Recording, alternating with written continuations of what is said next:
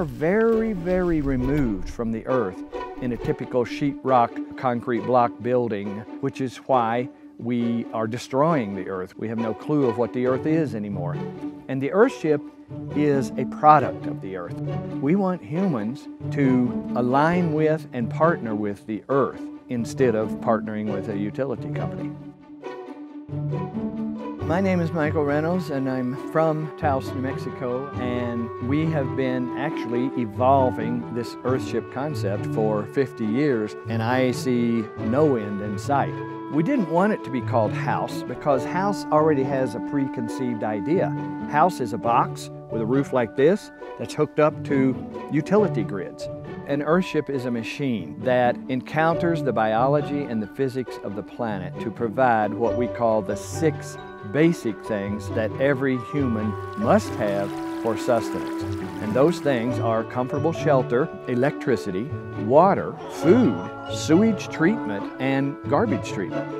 So the main building blocks of Earthships are tires, bottles, cans, and dirt. And Earthships are built to be environmentally friendly and self-sustaining. When you live in an Earthship, you don't have a water bill, an energy bill, a heating bill, and you could even grow your own food. So you're living in harmony with the planet instead of depleting its resources and killing it. The tires are the start.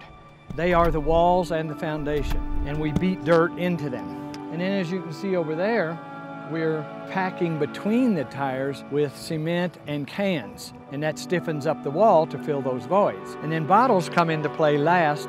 We use them for like stained glass interior walls that let sunlight come through them, and they actually look like stained glass. Bottles have become gold. Tires have become gold. And what's really funny is we are the richest people in the world because people are begging us to take their gold. We want what nobody else wants because it's valuable. We're trying to demonstrate that you can have a life that is more secure and even better being off the grid. And that is the evolutionary step that I think we have to take. It's not just designed for off-grid living. You can have your washer dryer, you can have your kitchen if you want. So it's not about minimization, it's about any kind of modern life lived better and lived more effectively and lived more efficiently. Well, living and raising the family and the Earthship, it must be different from a conventional home. Not that I can hardly remember what that's like, but for sure, we are more in tune with the environment around us. Earthships really address every issue we have if you think about it. Climate-wise, health-wise, conservation-wise, energy-wise, shelter-wise, and especially in underprivileged areas and areas affected by natural disasters. We teach people how to build Earthships through our Academy program, and we build Earthships all over the world to help people in need. We have developed a way of doing it around the world that usually involves 50 or 60 people. So every Earthship that happens is a result of a festival of people all working and learning together. And I would like to see the whole concept of Earthships growing out of America and spreading around the world.